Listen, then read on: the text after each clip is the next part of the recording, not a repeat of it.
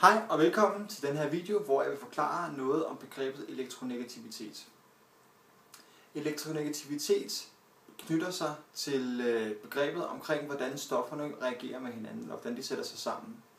Og hænger noget sammen med, hvordan stofferne, sådan, om de tiltrækker elektroner, eller om de helst vil afgive elektroner, hvor hårdt de trækker i dem, og hvor gerne de gerne vil afgive dem. Det har stor indflydelse på, hvordan elektronerne bliver fordelt blandt stofferne, og det har stor indflydelse på, hvordan stofferne kommer til at se ud, når de reagerer med hinanden. Derfor er det vigtigt at lægge mærke til, eller vide, hvad elektronegativitet er.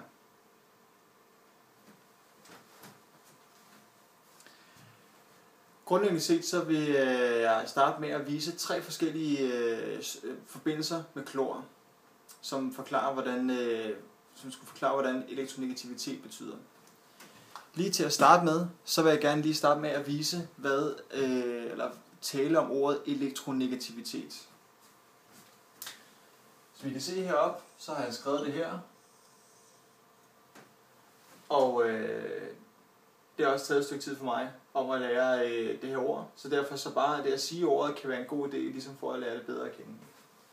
Det står elektronegativitet.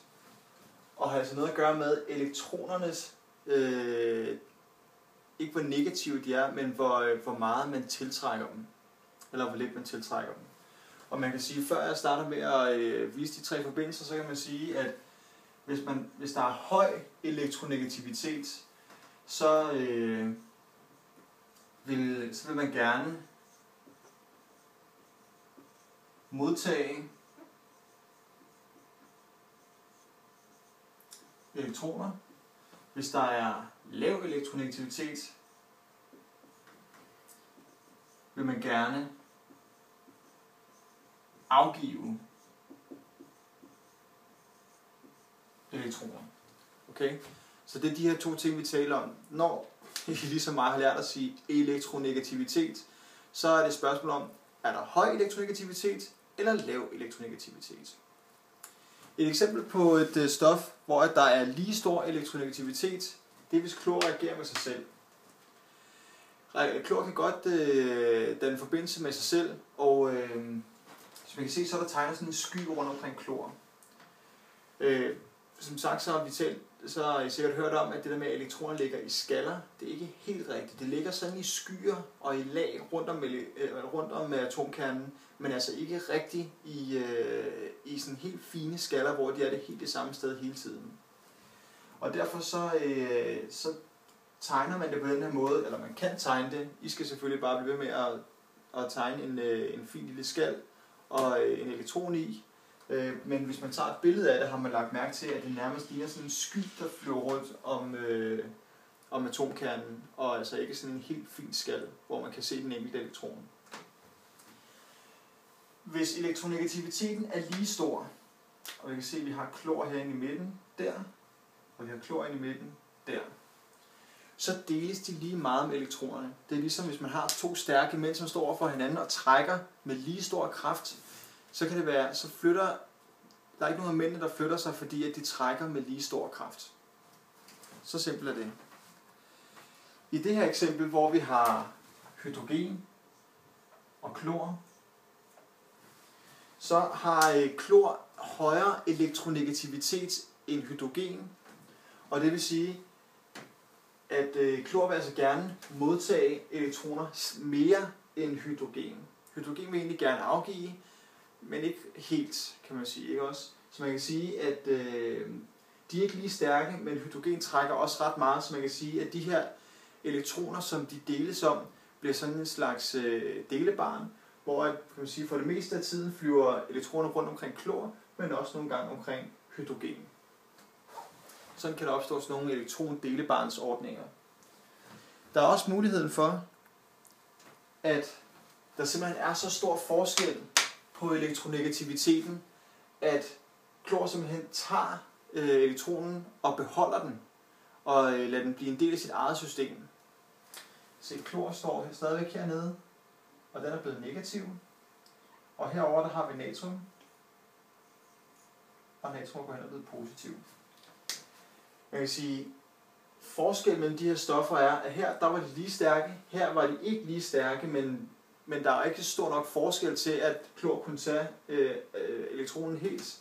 Hernede, der er klor meget mere elektronegativt end natrium, og har altså helt taget elektronen. Det har altså gjort, at når nu klor har modtaget en negativ partikel, som elektronen er, så er klor gået hen og blevet negativ.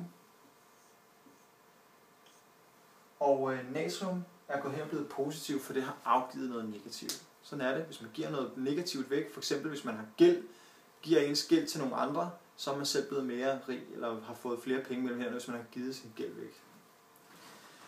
For lige at forklare det her lidt nærmere om, hvordan det her virker. Ikke det hele. Det vil stadig gerne afgive elektroner. Det her er et lille udprint af det periodiske system, lidt fortegnet. Stort set så har vi stofferne fra første hovedgruppe her, vi har stofferne fra syvende hovedgruppe her, vi har 8. her, som er helt hvide. De er overhovedet ikke elektronegative, fordi de har 8 elektroner i sig skal og agerer ikke med noget som helst. De har nok i sig selv. Og her imellem der har vi så anden hovedgruppe og de forskellige hovedgrupper imellem. Hvis man nu kigger på i skemaet, som der står herovre, så ser man, at det er forskellen i elektronegativitet, der bestemmer, hvilken forbindelse der bliver lavet. Hvis forskellen er mindre end 0,5, så laver den en kovalent elektronparbinding. Eller en kovalent binding, en elektronparbinding er det samme. Og det danner molekyler. Ting, der er bygget op af kovalente bindinger eller elektronparbindinger, er molekyler. Så det vil sige, hvis man nu siger, at man har klor her, og man går ind og finder klor, som er der, og finder ud af, hvor elektronegativt er den, så siger man, at den har en elektronegativitet på 3,2. Og hvis man sætter klor sammen med et andet kloratom, så har de selvfølgelig også en elektronegativitet på 3,2, og forskellen er 0. 3,2 minus 3,2 er 0. Det er mindre end 0,5, så deler de altså den her elektron fuldstændig lige, fordi de er lige stærke, de trækker lige meget elektronen. Hvis man nu tager et andet stof, for eksempel hydrogen, så det var vi kiggede på før,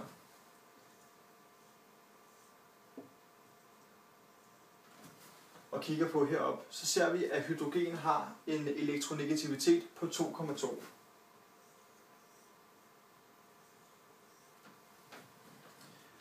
Hvis man går herind og kigger, hvad forskel elektronegativitet giver i forhold til hvilken bindingstype man laver, så kan man sige, at hvis der er mellem 0,5 og 2,0, så giver det der hedder en polær kovalent binding. En polær kovalent binding hænger sammen med, at hvis nu at elektronerne oftest er over hos klor, jamen elektronerne de er negativt ladet, og hvis elektronerne oftest er over hos klor, så vil den del af molekylet gå hen og blive en lille smule negativt ladet. Og omvendt vil den anden del af molekylet gå hen og blive en lille smule positivt ladet, så der kommer en lille minuspol og en lille pluspol. Det vil vi også komme ind på senere hen, når vi begynder at tale om vand. Det er nemlig også et polært kovalent bindinger, der er der. Hvis man nu forestiller sig, som i den sidste forbindelse, at vi sætter natrium ind her. Gå ind og kigger på natrium. Natrium har en elektronegativitet på 0,93. Der kan man se, der er forskellen mellem natrium og klors elektronegativitet større end 2,0. Det vil sige, at klor får faktisk trukket elektronen helt over til sig selv, og på den måde, når man så bytter elektronen fuldstændig, opstår partiklerne som positive og negative partikler, altså positive natriumioner og negative klorioner. Det gør så, at stoffet kommer til at hænge sammen på den anden måde, når det alt sammen har en positiv og negative ladninger, så begynder det at sætte sig sammen med sådan et gitter, nærmest ligesom byggeklodser, som sætter sig sammen, altså ikke bare i et lille molekyle, men i et stort gitter, som bare bygger sig større og større og større. Så det vi har talt om nu, elektronegativitet og bindingstyper, det er, at hvis der er elektronegativiteten er næsten ens mellem de stoffer, som danner forbindelse med hinanden, så får man en kovalent binding.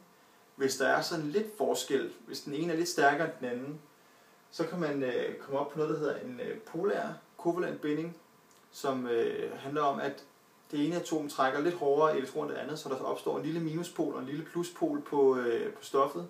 Men hvis elektronegativiteten har stor forskel, så bliver elektronen trukket helt over, og så får man et stof, der altså er et, der er positivt ladet, et, der er negativt ladet, og så sætter de sig sammen ligesom magneter. Tak fordi I lyttede med på den her video her. Jeg håber, I fik noget ud af det.